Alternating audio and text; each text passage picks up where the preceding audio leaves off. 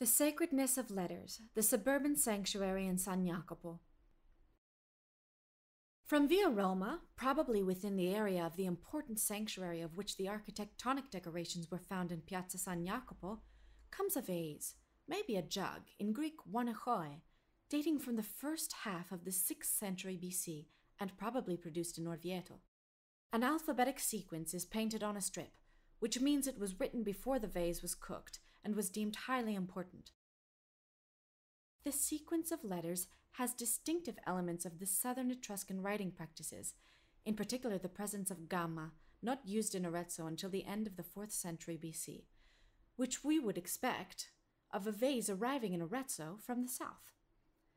If the vase actually belonged to a sacred complex, we must not underestimate the magical value that the alphabetical sequence held and the general sacred significance of writing for the Etruscans in connection with the gods. The alphabet is one of the most ancient categories of Etruscan texts, and it can be found carved or painted in prestigious objects. Generally, these are not to be considered merely teaching tools for writing. Contrary to what we are led to believe, they had a strong symbolic and magical value too. The most ancient alphabets from the 7th century BC still had Greek and Phoenician letters which correspond to sounds that are missing from the Etruscan language. The presence of letters that are not used is a clue to an experimental and developmental phase of writing.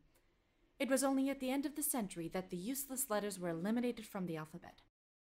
The document in Via Roma presents an alphabetical sequence which had already been refined, even if the omission of some letters makes it more of an evocation, known as a pseudo-alphabet.